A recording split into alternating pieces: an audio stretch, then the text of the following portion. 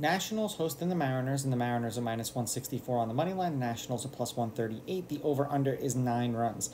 The Mariners laying a run and a half on the run line are plus 100, meaning if you bet them that way, they have to win by 2 or more. And the Nationals getting a run and a half on the run line are minus 120, meaning if you bet them that way and they win this game outright, you win. They lose by 1, you win.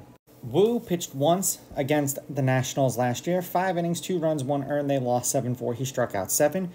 Parker didn't pitch, and I saw Corbin listed. And if they happened to switch it to him, he went 7 shutout innings. They won that game 4-1, and he struck out 9. But we'll see which pitching matchup they decide to go to. The weather in D.C. is supposed to be 84 degrees, 5-mile-an-hour winds with no direction, and 9% chance of rain. Head-to-head, they're 5-5 against each other. The Nationals are on a 4-game winning streak. The road team is 6-4, but the home team has won the last 2. The underdog is on a 4-game winning streak. The underdog is 7-3 on the money line. The underdog getting a run and a half on the run line is 8-2. There's been one one-run game in their last 10. Under's hitting their last 3. Under is 7-3, and the under 9 is also 7-3. The Mariners are 4-1 in Wu's last 5 starts. The over is 3-1-1 in those games. They've won his last 4 starts. 4 1/3 innings, 2.6 hits, 1.4 earned runs, 5.2 strikeouts, 1.4 walks per game, 0.8 home runs. He did give up 4 home runs in one game. 76.2 pitches, and then 17.7 pitches per inning.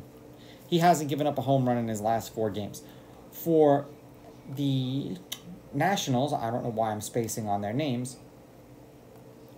For Parker, in his 7 starts this season, he's averaging 5 1/3 innings pitched, 5.1 hits, 2 earned runs, 1.1 walks, 4.6 strikeouts, 0.6 home runs, 81.7 pitches, 15.5 pitches per inning.